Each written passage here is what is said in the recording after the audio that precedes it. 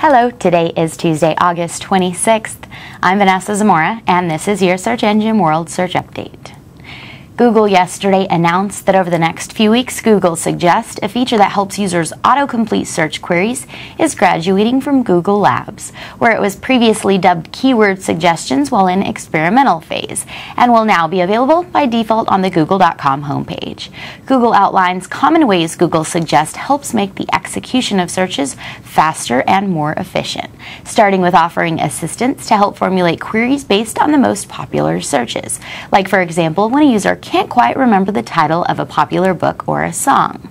Google Suggest is also quick to offer alternative suggestions on potential misspelt words, thus reducing the incidence of searching on erroneous queries. Saving users valuable time, the Google Suggest feature eliminates the need to type out certain longer search queries by doing the work for you. Google Suggest started as a 20% project in 2004. 20% is the amount of time Google provides its employees to work on alternative projects, and has subsequently been used in Google Labs, Toolbar, Firefox Search Box, Maps and Web Search for select countries, the iPhone, BlackBerry, and YouTube. That's it for today. For more information, visit www.searchengineworld.com.